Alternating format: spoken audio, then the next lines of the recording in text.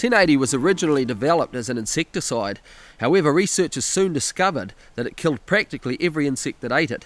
DoC commissioned a study by their premier invertebrate scientist, Mike Meads, to determine what the effect of aerial 1080 drops was on invertebrate populations. Now, we all know what invertebrates are. They're the insects, the spiders, the bugs, the worms, everything that doesn't have a backbone. As you're probably aware, these are essential creatures in any environment. They're responsible for decomposing leaf litter, they're responsible for breaking down animal carcasses. Bugs are the backbone of the environment. What the Mead study showed was that about 50% of invertebrates, if you looked at the overall populations among all species, were killed by aerial 1080. When DoC heard about this result, they immediately commissioned another study. But they analyzed the study in a way that virtually guaranteed we'd see no difference between the experimental and the control groups.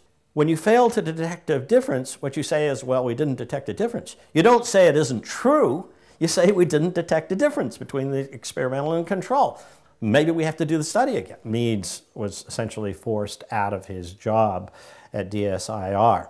Back in 1994, when I did my report, I suggested that we need long-term monitoring because we were just fiddling around, not really knowing what was killing what by what rate. Everybody agreed, long-term monitoring, yes, we must have long-term monitoring. It's now 2008, 14 years after I gave that recommendation.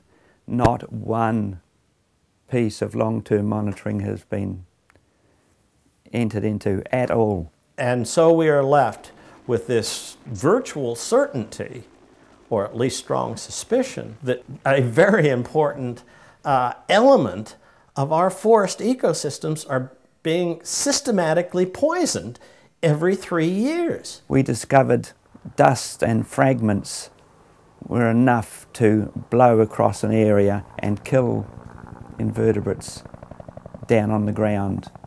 Months afterwards.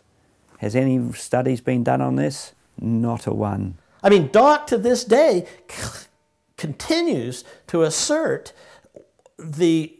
what amounts to an oxymoron, that somehow an insecticide, a substance invented as an insecticide, does not kill insects.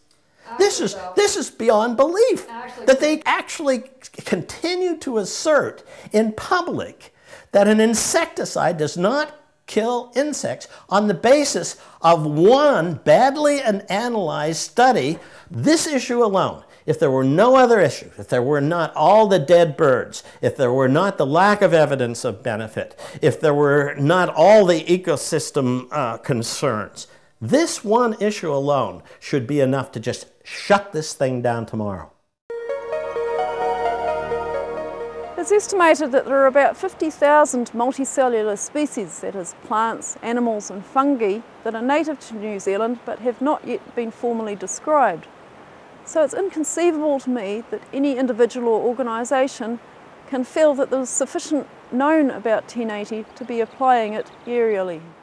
Fundamental tenet of ecology is that all living things live in equilibrium. When one disturbs the equilibrium by